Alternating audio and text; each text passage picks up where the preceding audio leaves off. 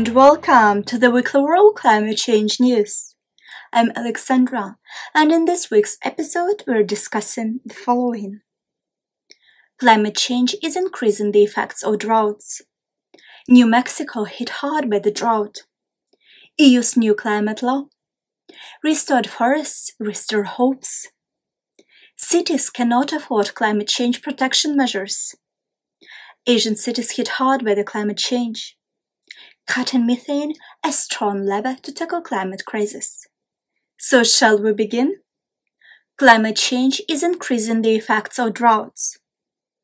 A recent study by the Joint Research Center approximates drought-related costs in Europe could increase to over 65 billion euros per year by the year 2100 as a result of climate change. Global warming will cause more frequent and intense droughts in southern and western parts of Europe.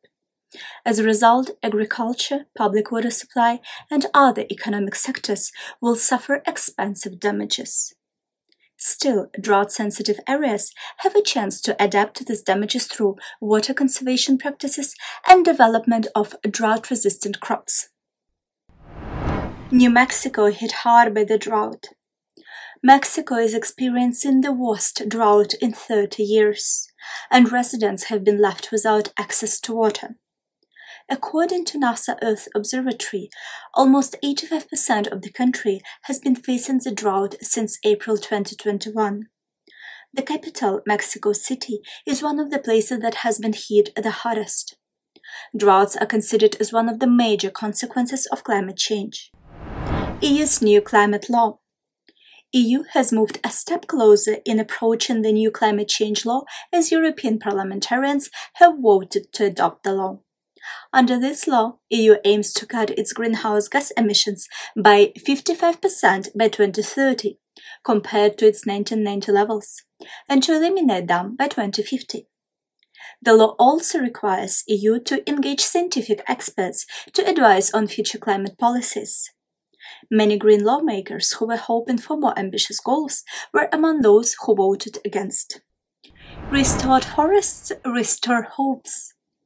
A team of scientists from the WWF has estimated that a cumulative area of forest the size of France has been restored across the globe since the year 2000. These forests were restored naturally, either through removing invasive plants, limiting livestock access, or simply leaving them alone.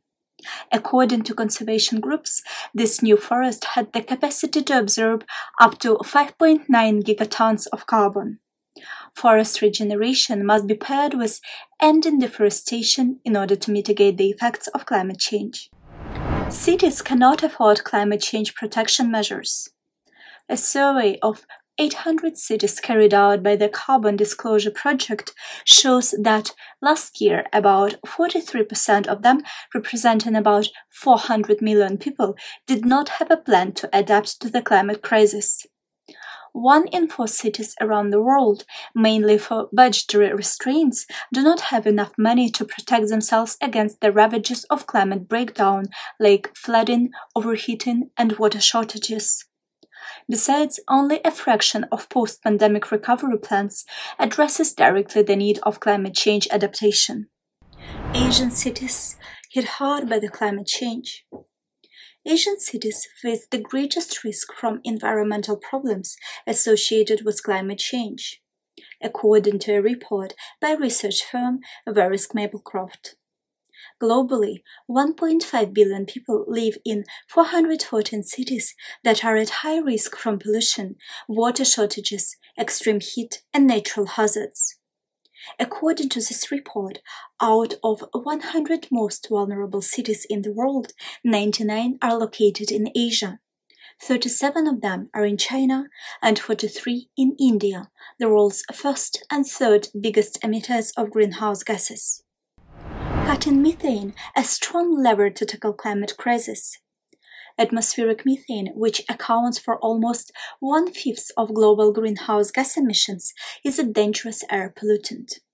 According to a new UN Environment Programme assessment, a cut of approaching half of emissions by 2045 would prevent an estimated 260,000 premature deaths, save nearly 800,000 asthma-related visits to hospital, and prevent 73 billion hours of labor lost because of extreme temperatures and annual crop losses of 25 million tons.